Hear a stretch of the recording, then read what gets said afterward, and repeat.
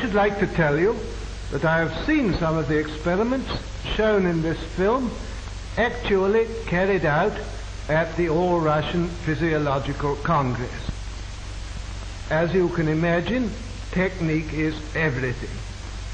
Besides such work as you are about to see, Bryukhanenko shares the credit for the methods of human blood transfusion which were first developed in the Soviet Union and are now practiced in this country, which have saved so many lives during the war.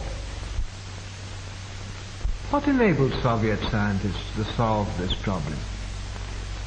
Long ago, science established the fact that animal organs and tissues isolated from the whole organism can be maintained in a living state.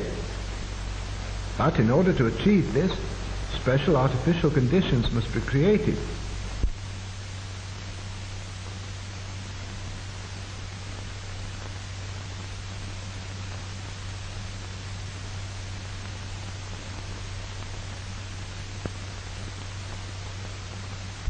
Isolated organs can be brought to life even though they've been removed from the animal's corpse some time after death.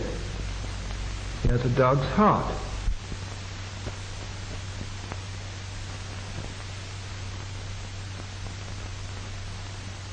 It can function as well in artificial conditions as in a living organism, and for this purpose, blood is introduced into the cardiac vessels. The isolated heart beats just as it did a few hours previously in the living dog.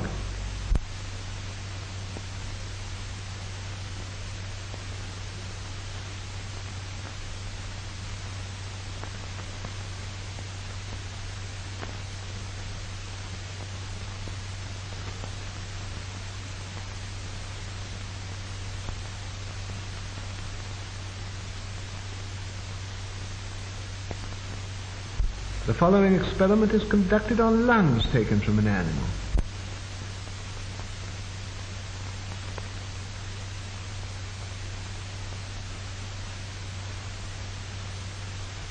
Bellows distend the lungs and fill them with air.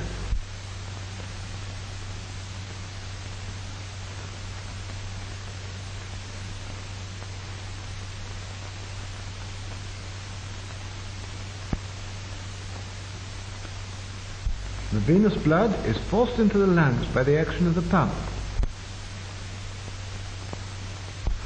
The dark venous blood passes through this tube.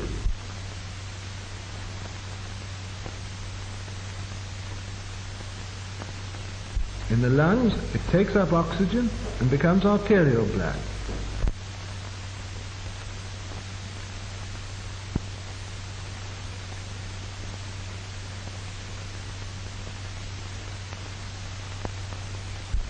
The isolated lungs breathe, producing the same chemical changes as in the living animal.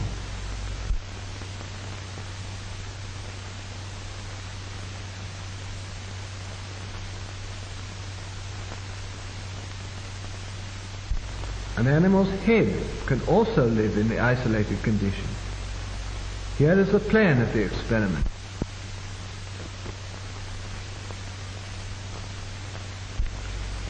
The arterial pump takes arterial blood from the reservoir to the head, while the venous pump drains off the venous blood. The blood is arterialized in the reservoir, where there is a steady flow of oxygen.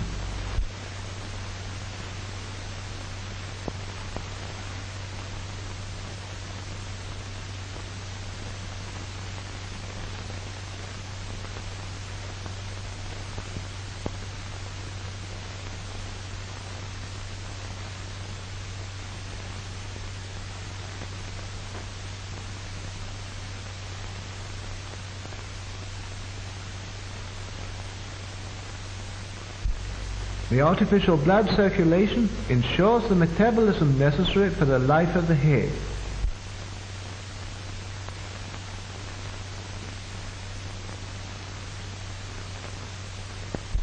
The isolated head lives on for hours and reacts to external stimuli.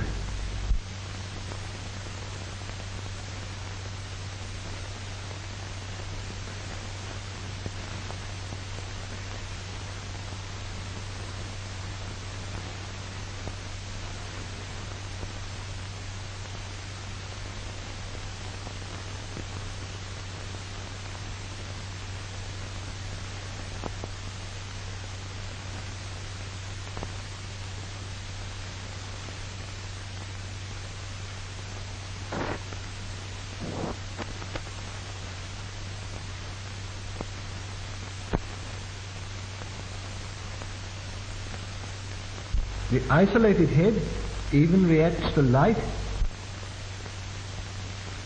and to sound.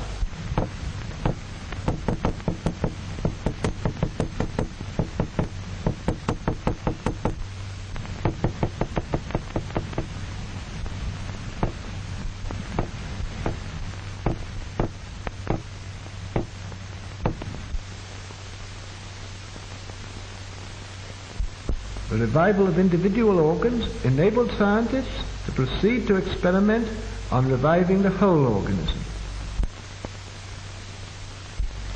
The revival of the whole organism can be achieved with the help of an apparatus called the auto-ejector.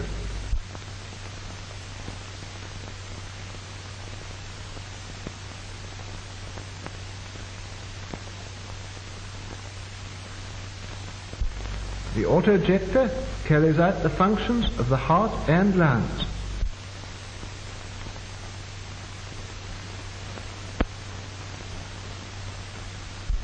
As we know, the heart, by its rhythmical contractions, supplies the body with arterial blood rich in oxygen.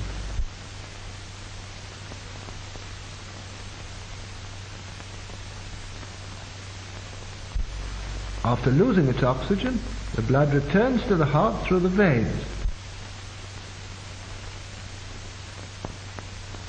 From then, it flows into the lungs, whence with a fresh supply of oxygen it returns to the heart, and thence flows into the arteries of the organism.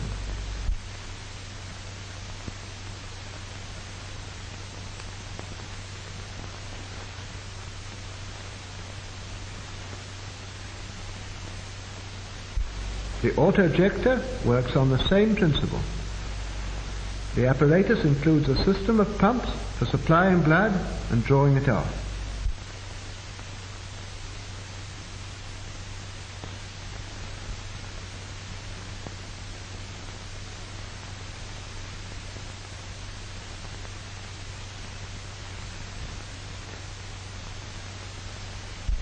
The arterial pump supplies the organism with arterial blood.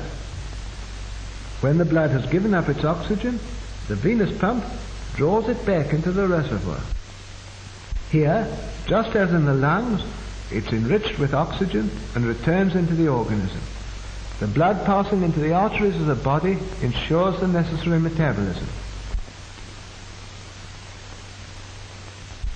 In this way, the auto-ejector can perform the work of both the heart and lungs.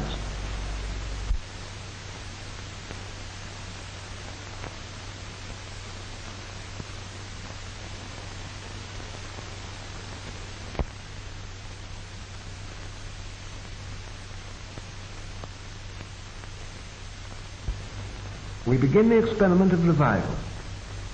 The experiment is carried out on a dog.